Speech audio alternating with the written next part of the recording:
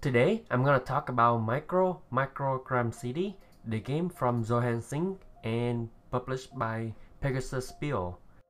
This is a very easy game to learn and to play. The style of this game is almost the same as Where's Waldo game.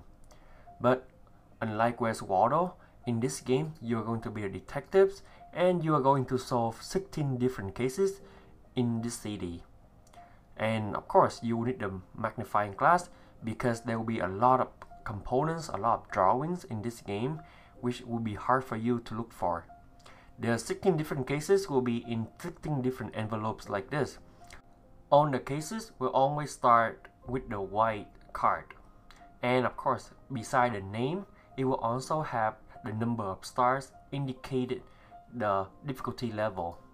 So let's talk about some of the cases right here. So over here, we have a case called Death from Above. The front of the card will be the name of the case and a difficulty level indicated by the number of stars. The back of the card will tell me more about the story in detail. These information are very useful because it will help you to solve the case. Now let's talk about the second card. The second card right here is the first mission or the first task that the detectives have to solve. In order to know the answer, you have to look in the back, and over here, right here, this little corner is the answer of the task that you're looking for, and it also have the story behind the task. After you finish with this one, you keep going with the next task. So the next task will be, was it an accident? And you have to solve the same thing. And you will keep going until you solve all the 7 cards. The 7 is a number right here. And that's it. That's how you solve one of the cases in MicroMacro Crime City. As I said, this is like Where's Waldo. Basically in the game, you just look into this map right here, find the details, find the corner, and then give the lead investigator the hint or the location where it happened. And if your answers match the result, then of course you solve the hint and you go on to the next hint until all the hints are solved.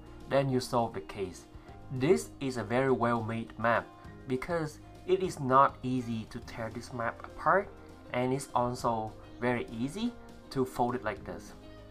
On about the cards, they are all in the envelopes, and these envelopes are made with very durable component as well.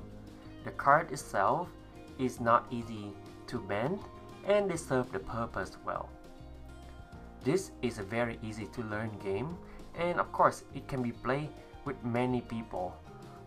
They recommend to play from 2 to 4, but oftentimes I play with like 8 people and it still works well. The more the merrier. The more you have the people look for the hint or for the solution, the funnier it is. What I don't like about this game is some of the cases can be very gruesome. Like some of the cases might involve drug, love, addictions, or even killer. So be kind of cautious when you play with kids. The game itself say that yes, you need to play with a kid till 8 years old or older, which is fine I guess. But this is another component of the game, which is a magnifying glass. It helps to find the solution much easier. And that's it for today. That's it for MicroMacro Crime City, the best game of the year in 2021. Hope you like it. See you next time.